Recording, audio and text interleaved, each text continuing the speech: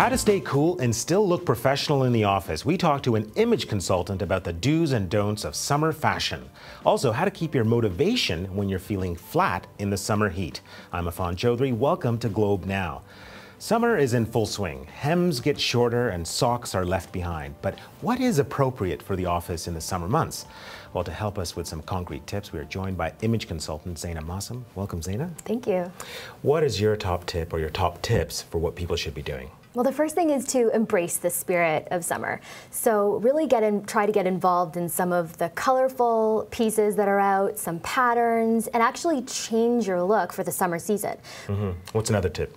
Another one would be to stay on message. So keep things professional. It's hot out, it's easy to fall into very casual clothing styles, but you have to remember that you're still representing your corporation, yourself as a professional. So stay on message and have people still think of you the way you want to think of them, because you're really creating an impression.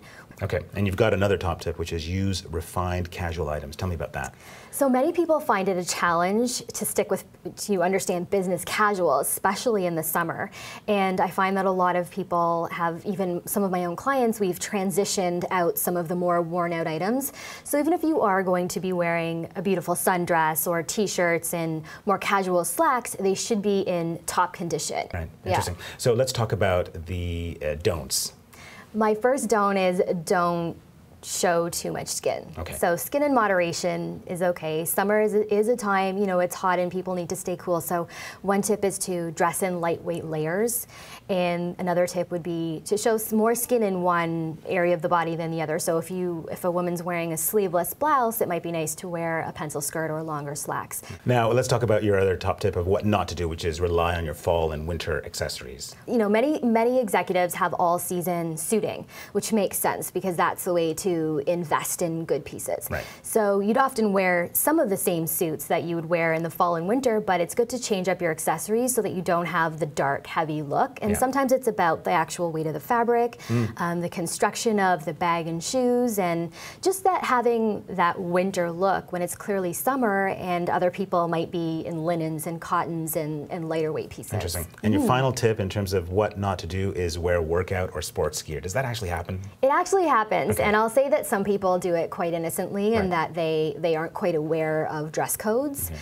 A good example that I see very often with clients is that they may wear their actual golf gear into the office as business casual. So there would be a difference between a polo style shirt and your actual golf shirt. So that's one thing. Interesting. Now, a couple of my colleagues very kindly volunteered to have themselves photographed and wanted to get your thoughts on their summer office look. So let's take a look here. What do you like or not like about both looks? I actually think the first one is very cute and appropriate. So she's got patterns and florals. That's actually on trend. Minimal accessorization, but a gorgeous piece. So a simple necklace and a nice bracelet. Yeah, and the first outfit is actually perfect because you can add a blazer that you can keep around the office and instantly become more formal depending on the occasion. The second outfit, I would change the shoe. That's actually an example of a shoe that looks heavy for that outfit. So it's not the fact that I think it might be a brogue there, but something in a lighter color, possibly a different texture on the shoe as well. What do you think about the shorts?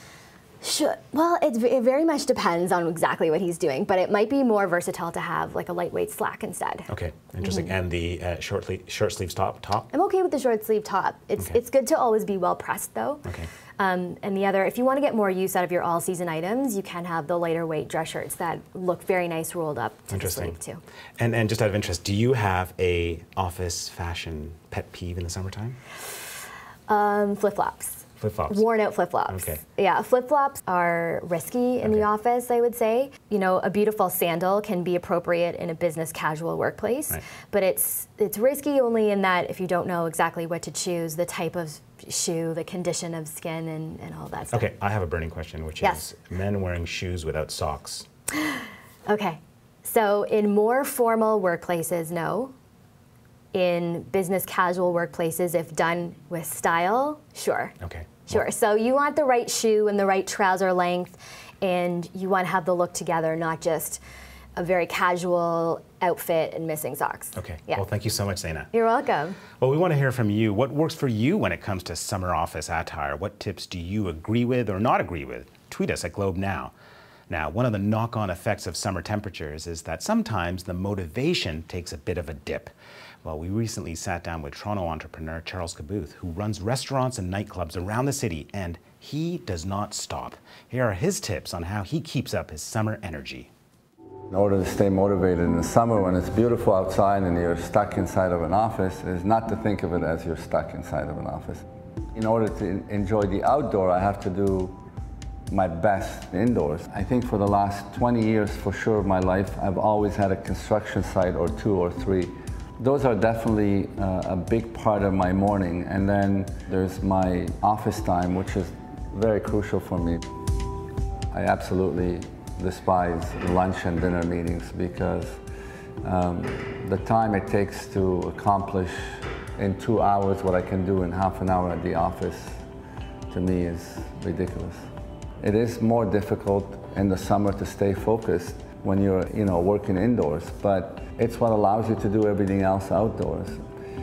So many beautiful patios out there. You just have to sort of stay focused on your hours in the office and look forward, to your time off and being outside, whether it's the weekend or, your sort of early evening patio experience. Well, that's it for today's show. If you've got a moment, hop onto Twitter and tell us what you think. How do you stay motivated during the summer months? Or is there something quite natural about slowing down a bit? Tweet us at Globe Now. I'm Affan Chowdhry. Thanks for watching.